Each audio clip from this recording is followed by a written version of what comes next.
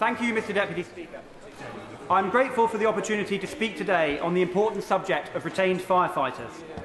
I'm also grateful to you for allowing me to give up some of my time at the end of my speech to three of my honourable friends who I know care deeply about this subject and how it impacts on their constituents. Before I start, I would like to make it very clear that this debate is about retained firefighters, and I will limit myself to that part of the fire and rescue services. But this should in no way be seen as a snub to our brave and dedicated whole-time firefighters. I believe the retained system complements the whole-time system and that each need the other.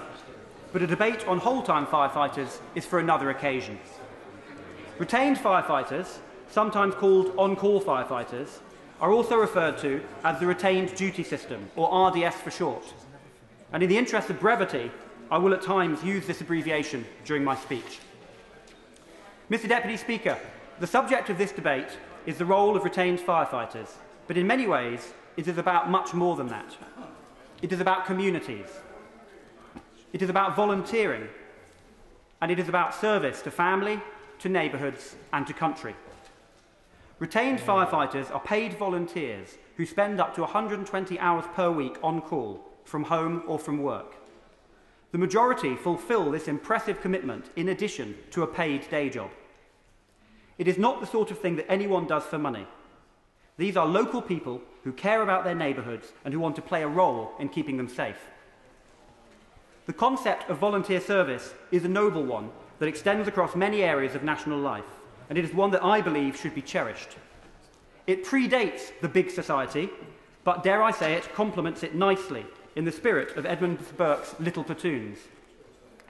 It is the territorial army soldier giving up his weekends and his summer holidays to train alongside the regular army, taking time out from his job to deploy on operations to serve his country, and all too often giving his life in the process.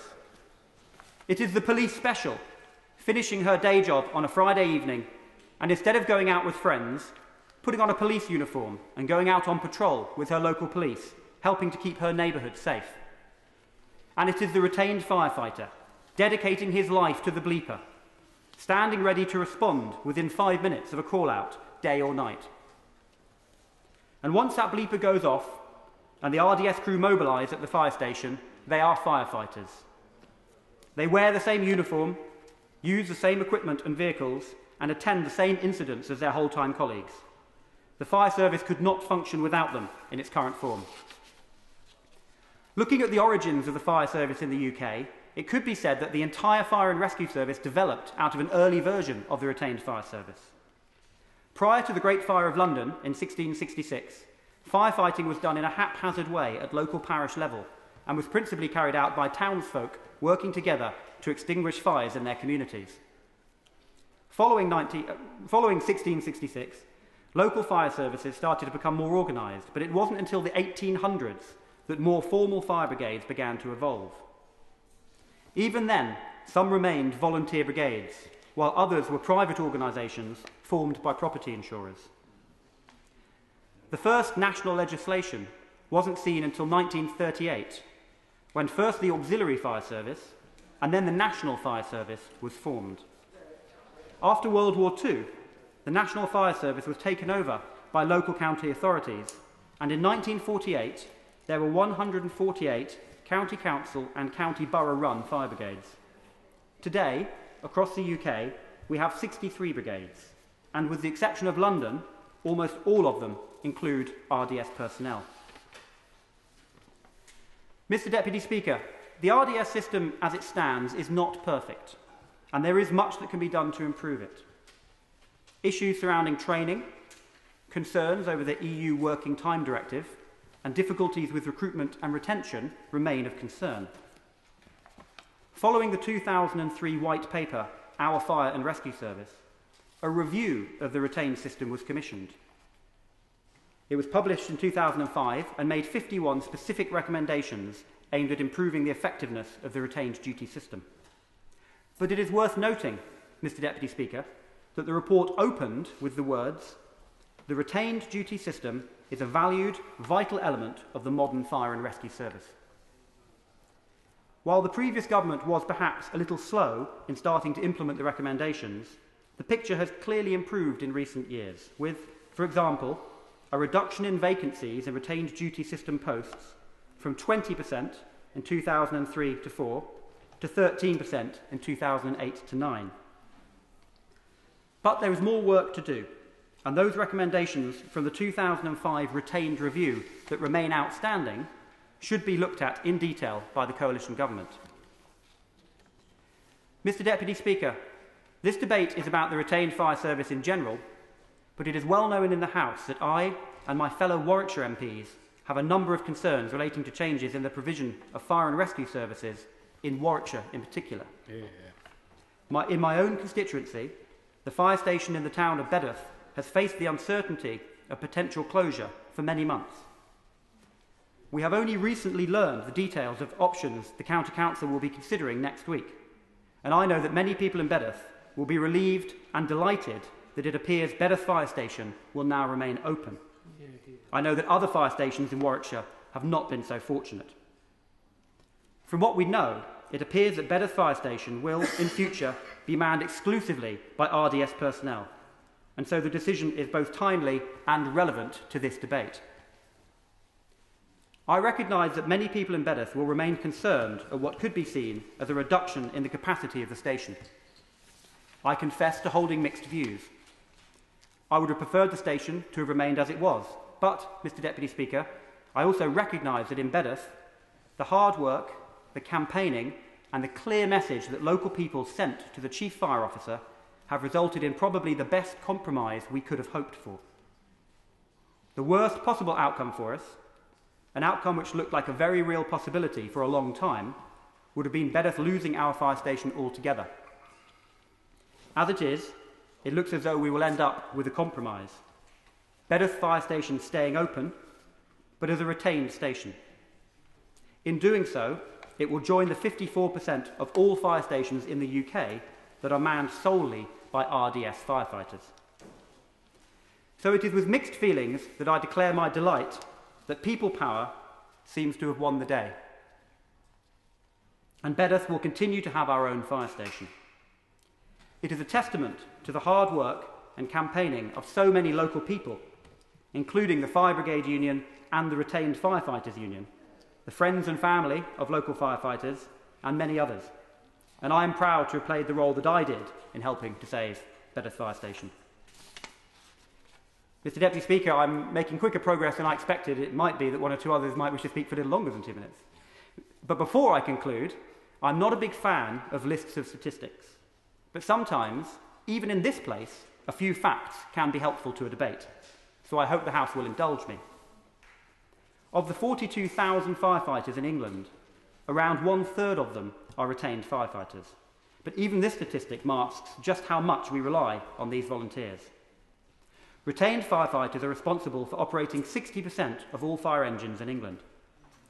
Because retained firefighters are more prevalent in rural areas, a staggering 90% of the landmass of the UK has emergency cover provided by the RDS. 54% of all fire stations in the UK are manned solely by RDS firefighters. And at any one time in England, there are more retained firefighters on call and providing emergency cover than there are full-time firefighters. In conclusion, I think it is clear, Mr. Deputy Speaker, that we rely on our retained firefighters in a way that few casual observers of our emergency services would realise. But they can only continue to support us if we continue to support them.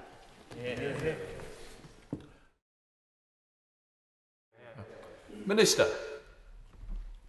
Thank you very much, Mr. Deputy Speaker. It's a pleasure to respond to this debate, and I congratulate my honourable friend, the member for North Warwickshire, both for having secured it, secondly for the very elegant way in which, if I may say, he put his case, and for his generosity in allowing a number of other honourable members to participate as well. The recital of the history of the fire service reminded me of my own rather lengthy association with that service, though I have to say, Mr. Deputy Speaker, I don't go quite as far back as some of the early reforms that my honourable friend suggested, despite rumours sometimes to the contrary.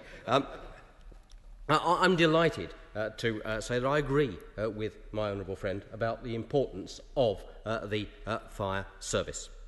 I fully appreciate just how vital the retained duty system is to the effectiveness of emergency cover in many parts of the country, particularly in protecting our small towns and rural communities, and providing a crucial element of the national resilience arrangements. Retained duty system firefighters, as my honourable friends have said, make up over 30% of the Fire and Rescue Service's operational personnel, provide crews to something like 54% of all fire stations in England. As I said, Mr Deputy Speaker, in my speech to the fire conference in Harrogate at the end of last month, the vital and significant contribution of the retained duty system provides an excellent example of how localism and the big society are already embedded within parts of the fire service. And again, I welcome that recognition from honourable members who spoke in the debate. So I can confirm that the government greatly values the contribution of firefighters employed on the retained duty system. They're the backbone of many services, in some cases over 70% of the operational workforce. That's the point I had the pleasure of making directly to the national officers of the Retained Firefighters Union when I met them as an early priority after my appointment. Across the country, it's right that they, as is said, they undertake a wide range of roles. They're responding to emergencies of all kinds, heathland fires, floods, ship fires, chemical spills. Many are also involved in the delivery of community fire safety advice, and others take part in the corresponding programme as first responders in the case of medical emergencies such as heart attacks. They bring great flexibility and value for money to our system. As active members of the community, retained duty crews provide an excellent demonstration of the effectiveness of the localist approach to service delivery, and I agree, they are dedicated, highly motivated men and women who are doing an excellent job for their communities. It is right that in some parts of the country the system has been affected by some long-standing recruitment and retention difficulties. But a number of measures are now available that I hope will help to support the fire and rescue services in overcoming those challenges.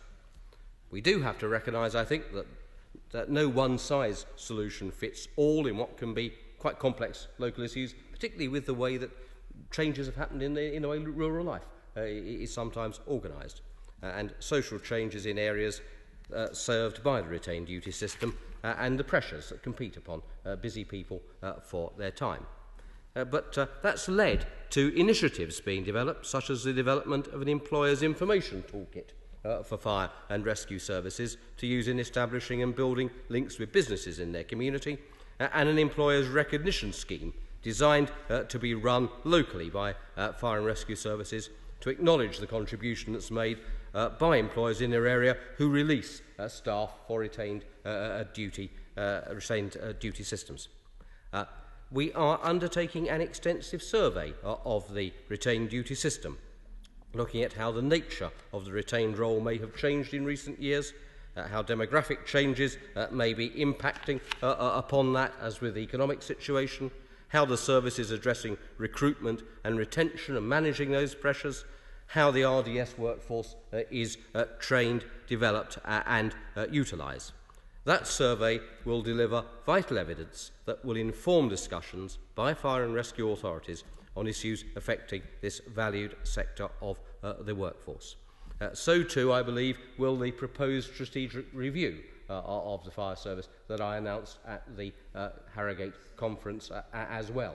I hope that we will use the opportunity of the survey and the review to encourage fire and rescue authorities to make more imaginative use of the resource of the retained duty firefighters. It is necessary just to say a word, Mr Deputy Speaker, about the economic background to which the service has to deal.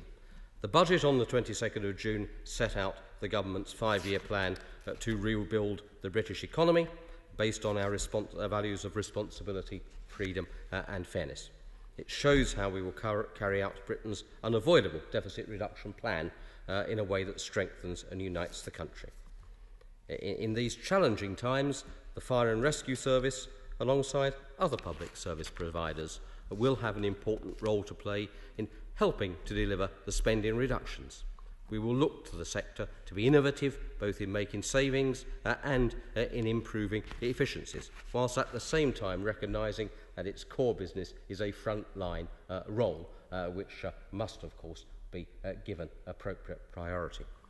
It's therefore right that many of the proposals contained in integrated risk management plans across the country, not just in Warwickshire, which has been referred to here, are aimed at increasing efficiency, because by doing so, fire and rescue authorities can maximise the amount of risk-reducing activity that they can deliver for the resources available to them.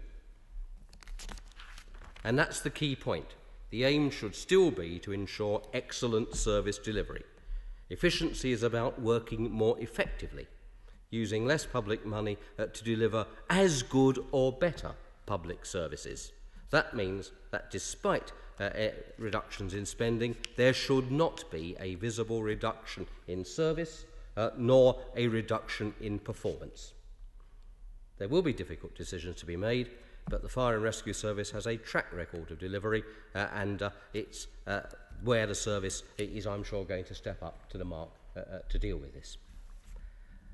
My honourable friend and the other honourable members who've spoken in this debate have referred to the position in Warwickshire, and I understand why they have done so. I also note in passing that present in his place and keeping me company on the Treasury bench is my honourable friend, the member for Kenilworth, whose position doesn't permit him to take part in the debate, but who I know takes an active interest in this matter as a Warwickshire Member of Parliament.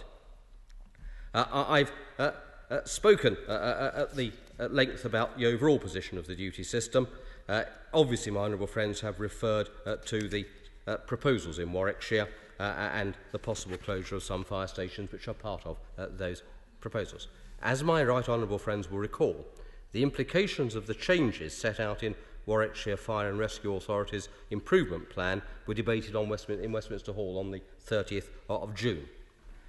I'm sure that Warwickshire County Council, in making its decision, will take into account all the views expressed during the consultation exercise, and I have no doubt that my honourable friends who have spoken powerfully tonight will make sure that their views are available and taken into account by the authorities. I'm sure, as a responsible fire authority, it will when it comes to its decision.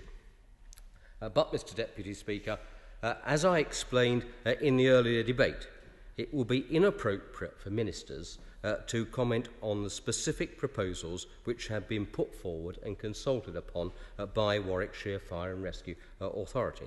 And that very principle of local determination of local solutions to local circumstances means that it wouldn't be appropriate for me to seek to influence the decisions which the authority will be faced with on the 20th of July in the light of the representations to them. The whole point of the locally determined risk approach is that it's for the local authorities to take those decisions, and I have confidence that local authorities will do so responsibly. I'm sure my honourable friends will understand why it's not appropriate for me to say more on the specifics, but they have ventilated their case with vigour. I just want to close by saying this, Mr Deputy Speaker, if I may. Earlier today, I was at Winchester Cathedral representing Her Majesty's Government at the memorial service for two brave firefighters who died on duty in Southampton. They were full-time firefighters, but the risks that are run by firefighters draw no distinction between those who are full-time and those who are retained. We have seen the tragic deaths of retained firefighters in recent times as well. All of them, every one of them, are brave and courageous women doing their best for this country, and they deserve our support. Order, order. The House...